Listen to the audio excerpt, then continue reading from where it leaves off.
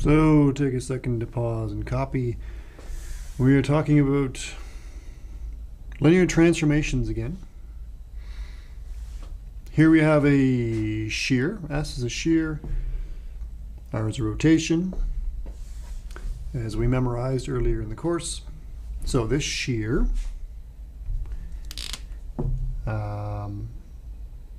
we'll say standard matrix is, well, a shear is starting here, and then one of these is going to be a 0 and one of these is going to be a non-zero, but given what we know here, that's going to be the non-zero. Now, there. No, that's how I have it memorized. And the rotation is this guy. Now we're going to call its corresponding standard matrix B. Rotation by pi over 2. So we got, what do we got here? Cosine of pi over 2 is 0. Sine of pi over 2 is the 1, and you get a -1 and a 0. So again, I expect you to memorize shears and rotations and be able to quickly produce their standard matrices. So I'm going to compose. I'm going to find a composition, the composed transformation. So what do I mean by a composed transformation?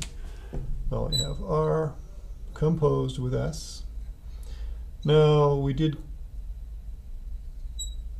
composed functions in Cal 1. That's when you were looking at chain rule. But here, I just want you to remember that what is meant by this little circle here is a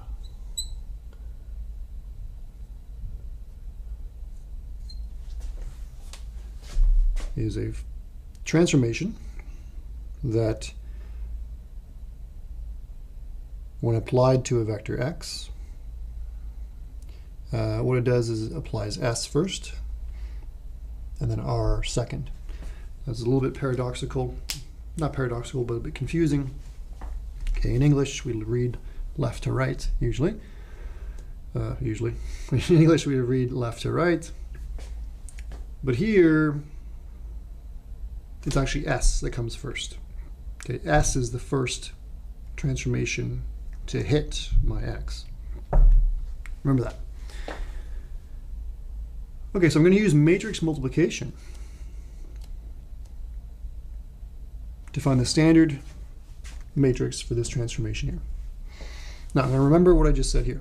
Okay, the composed transformation is a transformation that should first do S. Okay, apply S to x, and then afterwards apply R.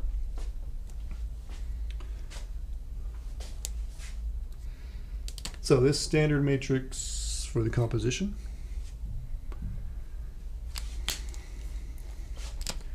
it's going to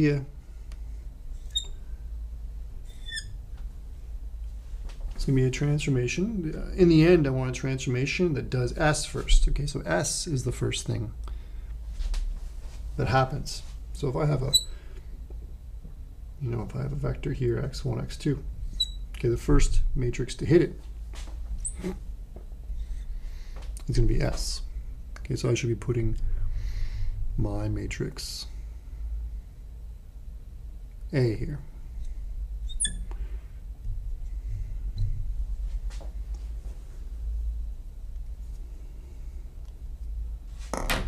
Okay, so what will happen is that if I have a vector x and I want to evaluate this, I'll be doing this matrix times this vector first, and then the result I will multiply by my matrix here, which is the matrix that represents R. So perhaps a little bit confusing.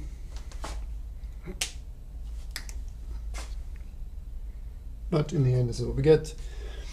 Okay, this bit here was just for me to help keep straight which matrix should go first, and it does matter.